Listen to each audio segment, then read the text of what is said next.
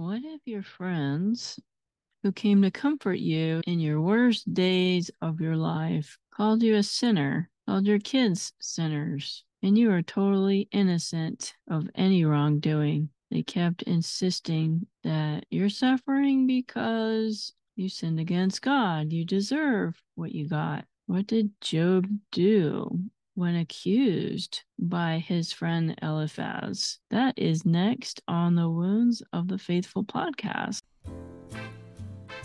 Welcome to the Wounds of the Faithful podcast, brought to you by DSW Ministries. Your host is singer, songwriter, speaker, and domestic violence advocate Diana Winkler. She is passionate about helping survivors in the church heal from domestic violence and abuse and trauma. This podcast is not a substitute for professional counseling or qualified medical help. Now, here is Diana.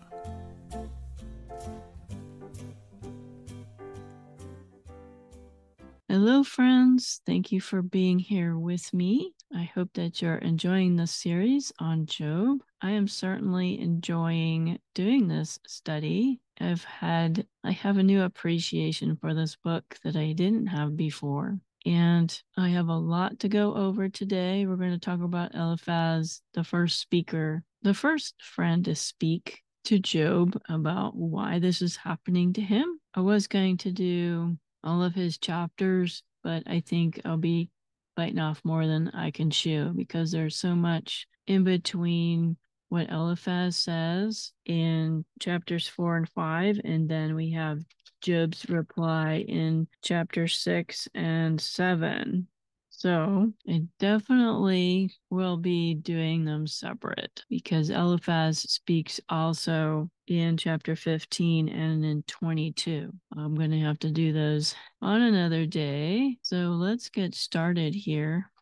So I have a lot to cover and not a lot of time to do it. I want to try and do this within my time allotment that I promised. So who is Eliphaz anyway? He's one of Job's friends. He's a Temanite. He is from the town of Teman, an important city of Edom, and that's near the city of Petra. If you've been to Jordan, you have seen the city of Petra, and that's southeast of the Dead Sea. And Teman was known as a center of wisdom. That's mentioned in Jeremiah 49:7. I'm not going to go there, but you can look that up if you'd like. So another question that we were going to answer, a lot of people ask, how long did Job suffer for? Well, we don't really know for sure. The Bible does not specifically say how long Job endured this horrible suffering. I believe that it was not a very long time. So if we kind of piece together the things that we do know, it took maybe approximately a week to walk to see Job. Faster, maybe a couple of days if they were riding a camel. Some of Job's friends came from the border of Syria. Eliphaz didn't have as far to travel. He lived closer to Job. But let's say 5 days to get there. And then we read that they sat with him for 7 days, the Shiva. And then they have 19 speeches between the friends talking back and forth with Job. I doubt they gave all of those speeches all in one day. That would be utterly exhausting for that to be all in one day. So let's just say that one speech per day. That would give them time to come up with their answers, eat or whatever it is they do the rest of the day. Then, of course, God comes into the picture. So that's approximately 20 days that I would give for this time period. We don't know how long it took for the word to be out that Job lost everything. It could have taken a week by the caravans. We talked about this last time. Word of mouth in that day. Bad news travels fast, right? Gossip travels fast. Did you hear what happened to so-and-so? Yeah. And we're not going to include the restoration of Job because we'll talk about that when we get to it. But God does not restore Job instantly. Like his children don't instantly appear. I'm going to assume because the Bible does not imply that it was instantaneous. Just snap his fingers and everything appears. So we're going to say that everything came back the regular way. So I'm going to guess 20 to 30 days or less. You may come up with a different number. You may have other opinions on how long it took for God to answer Job, and that's fine. This is all speculative, but what's important are the lessons. Of course, when you're suffering, even if you're suffering for a day, a couple days, a week, it feels like a very long time, doesn't it? So Eliphaz obviously travels from his home, and that shows love and concern, doesn't it, for Job? And he wants to help his suffering friend. At least he has good intentions. But later it will be found out that Eliphaz's advice and the rest of Job's friends were wrong. That's in chapter 42. God's going to put them in their place. Eliphaz is the first one to speak. That must have been really hard. That must have taken a lot of courage to be the first one to confront a godly man like Job. We talked about when somebody's mourning that you don't know what to say. You might want to keep your mouth shut and just be there for them. But that's all going out the window right now. They were terrific when they sat with Job during the Shiva, and that's what we should do.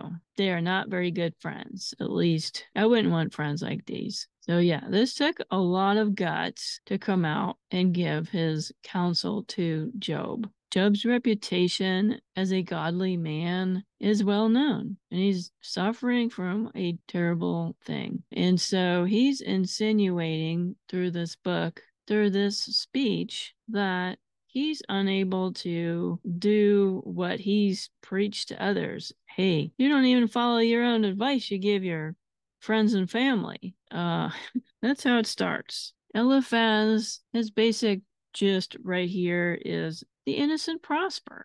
Can't possibly be innocent because they prosper. Eliphaz says Job was guilty of some sort of sin because the innocent don't suffer like he had. That he's in this pickle because of sin, and that you better hurry up and repent of your sin or get back into right relationship with God. Of course, this is circumstantial evidence. His friends were not at the throne room. They could not see what's going on behind the scenes. They say that Job was reaping trouble. They talk about in the Bible sowing seeds. You reap what you sow. I mean, usually this is true. Generally, in the world, you would think that you live a sinful life, then you're going to suffer for that. But we that see behind the scenes already know that in Job's case, he was wrong about him. And this is not the right counsel. So there are views that believe that Eliphaz's speech, his advice, goes under what we call spiritual laws, not really general principles. So you probably know Galatians 6:7. Do not be deceived. God is not mocked. Whatever a man sows, that will he also reap. But if you remember, when we talk about Bible study, you have to talk about context. And the context that Paul is talking about here, it's not talking about, well, if you do drugs or you smoke cigarettes, you're going to get lung cancer. Even though that's true, that is not what Paul was talking about in this context, in this verse. We're talking about finances in the church, saying you need to support your local church, your ministers that give you spiritual counsel. It sure does have a multitude of applications, of course, but the Apostle Paul isn't talking or promoting about some, spiritual karma. Hey, if we do good things, then we'll get good things. If we're doing simple things, then we get bad things. If that were true, we would all be in hell because none of us are perfect. We can't live up to that standard. So Paul is talking about managing our money and using our resources to serve the Lord. You can also read about Paul talking about that in 1 Corinthians 9:11 or 2 Corinthians 9:6-10. I'm not going to read that, but you can look that up yourself for more information. So his friends are saying, Job's suffering equals that he sinned. Job must think because he knows he's innocent, that God has to be unjust. God has to be some big evil meanie. If I know I'm innocent, I have done nothing to deserve this. So maybe God isn't loving. I'm going to read chapter 4, verse 3. Behold, you have instructed many, and you have strengthened the weak hands. Your words have upheld him who was stumbling. You have made firm the feeble knees, but now it has come to you, and you are impatient. If it touches you and you are dismayed, is not your fear of God your confidence, and the integrity of your ways your hope? Verse 8, those who plow iniquity and sow trouble reap the same. Verse 17, can a mortal man be in the right before God? Can a man be pure before his maker? So there's also something in here that I noticed I haven't noticed before. Now a word was brought to me stealthily. My ear received the whisper of it. Amid thoughts from visions of the night, when deep sleep falls on men. In verse 15, a spirit glided past my face. The hair of my flesh stood up. It stood still, but I could not discern its appearance. A form was before my eyes. Then there was silence, and then I heard a voice. Can mortal man be in the right before God? Can a man be pure before his maker? Even in his servants he puts no trust, and his angels he charges with error. How much more those who dwell in houses of clay, whose foundation is in the dust, who are crushed like the moth. So Eliphaz is claiming that he received this message in a dream, and he received it by a spirit that passed before his face. It kind of seems like an evil spirit to me, but he is trying to make Job believe that this came supernaturally, his words. He received some divine message that's supposed to make his authority more acceptable. I don't think I would agree with that. Doesn't sound like a good spirit. So yeah, then can a mortal man be more righteous than God? Eliphaz is stating, hey Job, we all sin. Just admit that you've sinned. It's okay. It's no shame. We all sin. And he charges his angels with error. How much more those who dwell in houses of clay? So Satan is an angel who's causing all this trouble, right? So, hey, I mean, if the angels can fall, then mortal man can fall. And Job's probably fallen too. So one of the commentators that I was reading, McLaren, I really like what he said about what's going on here. The speaker seems serenely unconscious that he was saying anything that could drive a knife into the tortured man. He is so carried along on the waves of his own eloquence, and so absorbed in the stringing together the elements of an artistic whole, that he forgets the very sorrows which he came to comfort. Ooh, let's go on to chapter 5. You know, our words can be words that heal or words that cut like a knife. The book of James talking about the tongue. We need to read that book more. Our words are powerful. So like chapter 5, verse 1, call now. Is there anyone who will answer you? To which of the holy ones will you turn? The holy ones is talking about angels, the good ones. So Eliphaz is pretty much stating the angels are not going to help you. Yeah, here's some really nasty words. I'm in verse 3. I have seen the fool taking root, but suddenly I cursed his dwelling. His children are far from safety. They are crushed in the gate, and there is no one to deliver them. That's pretty mean. He's pretty much saying, trouble doesn't show up like weeds, which grow very fast. I know that from being a gardener, that I'm always out there pulling weeds, and they just show up overnight. Eliphaz is implying that you have to have been doing something wrong for a very long time for this to happen to you. Behind the scenes, you are doing something evil. Just like things don't grow in a garden overnight, I can tell you that. I go out there every day and I'm looking for my little seeds to sprout and to grow or to show some fruit. His sons are far from safety. Verse 4. So this is a backhanded reference to Job's sons. Hey, That's probably your sons. They didn't mention the daughters, but it's probably your sons that sinned. And that's why you're suffering. We always want to blame the kids, huh? They're probably doing something sinful. They're young people. Yeah, some of us who have children, or if you've hung around folks with children, you can do everything right and raise them in the right way. And they choose to go their own direction and fall into sin. I don't think that Job's sons or daughters were doing anything ungodly. I think they were as blameless as Job. So, yeah, this is how you insult people when they're at their worst. So, Eliphaz is going to try and defend God. Not that God needs any defending here. We already talked about 1 Corinthians 3:19 is the same verse as Job 5:13.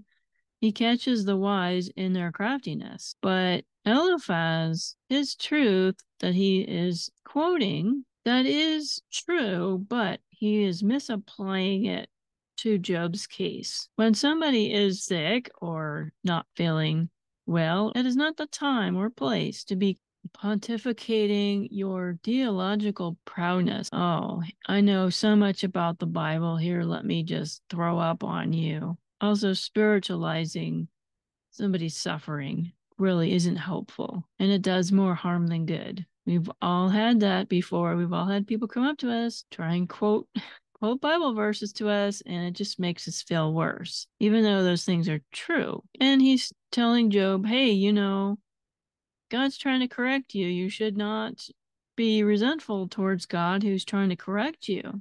Hey, you need to humble yourself and forsake your sin and learn your lesson, mister. Hey, God's going to heal you and deliver you if you will confess your sins right now. He says in verse 8, as for me, I would seek God, and to God I would commit my cause. Hey, he's very arrogant, isn't he? Very pompous and arrogant. He's assuming that he's right before God. Verse 17, despise not the discipline of the Almighty. He shatters, but his hands heals. For he wounds, but he binds up. He will deliver you from 6 troubles, and 7, no evil shall touch you. And he finishes up his speech with verse 27. Behold, we have searched out, it is true. Hear and know it for your own good. Yeah, more arrogance. He is not a very good counselor. This is not very good medicine for someone who's in the pit of despair. Now he says, you shall be hidden from the scourge of the tongue. Yeah, that's pretty much, backbiting, slander, gossip, scandal, whispering behind somebody's back. Well, what is he doing now? He also tried to talk as an authority, a communal knowledge.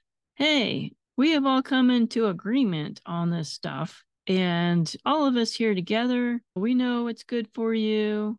We know what we're talking about. We've investigated your situation, which I don't think that's true at all. That's the attitude that they're bringing, pretty much ganging up on Job. Words can be poison. And let me point out that Eliphaz is preaching a God who we can figure out. The joke is always about the women. The men saying that, you can't figure women out. Don't try because you never will. Well, I don't think that's true. I think if you really try, you're sincere in figuring out the ladies in your life, that you can understand women. But we will never understand God 100%. We can't. Not in our finite humanity. So I like what the commentary by Mason, he says something very eloquent. Aspirin is a good and effective medicine, but it's useless against cancer. So much of the advice that Eliphaz and the other friends dole out is, in its own right, correct and good and true.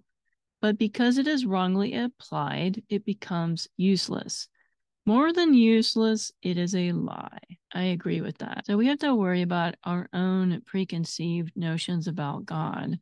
If we start out with, well, God's never going to let innocent people suffer, and then we see an innocent person suffer, then we will start thinking, well, you can't be a good person, a righteous person, because my preconceived notion tells me that you're not. You're a bad person. This is what, Jesus had this problem back when he was walking the earth.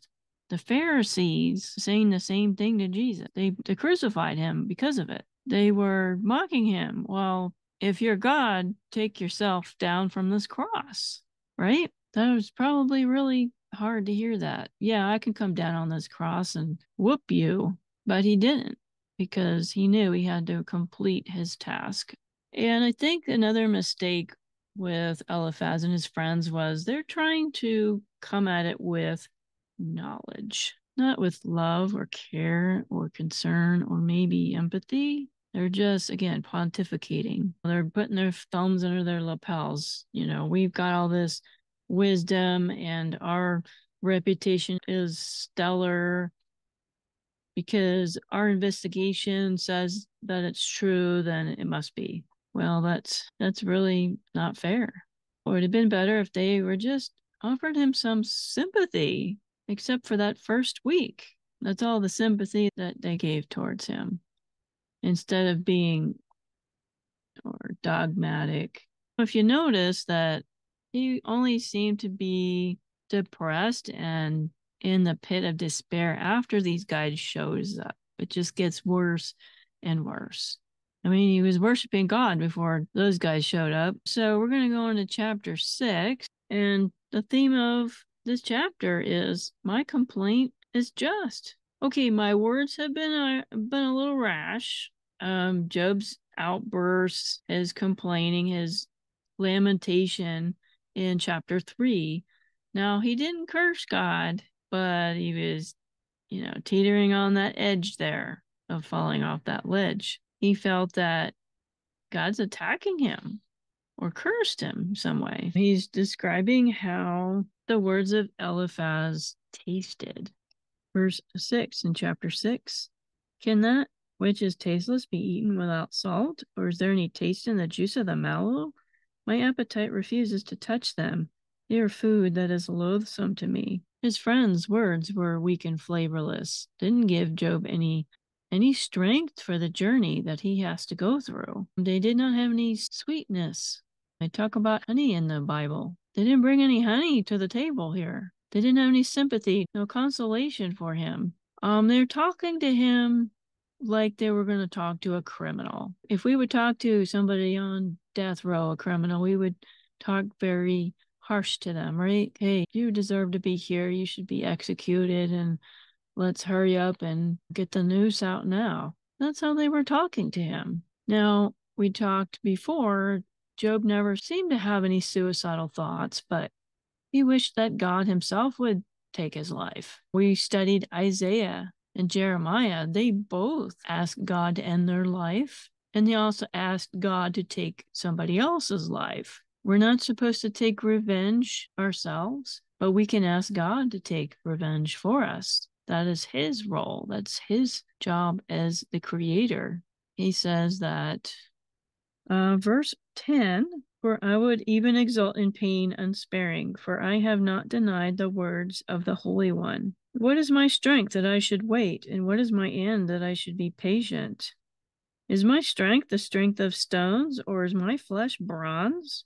Have I any help in me when resource is driven from me? There's a better translation instead of not denied the words of the Holy One. So Job felt he had no hope at all. He had no inner strength. I should point out that we all know about the life coaches and the motivational speakers, the gurus that, hey, just look inside yourself and, find the strength in yourself. Well, your flesh is weak. He's saying that he doesn't have the strength of stones. His flesh is not like bronze. Job was written during the Bronze Age, when that was a dominant metal used for tools and weapons. So he's sitting here, he's in pain, all these boils on his skin. He's sitting on top of a garbage dump outside the city, and he's utterly helpless. He cannot help himself.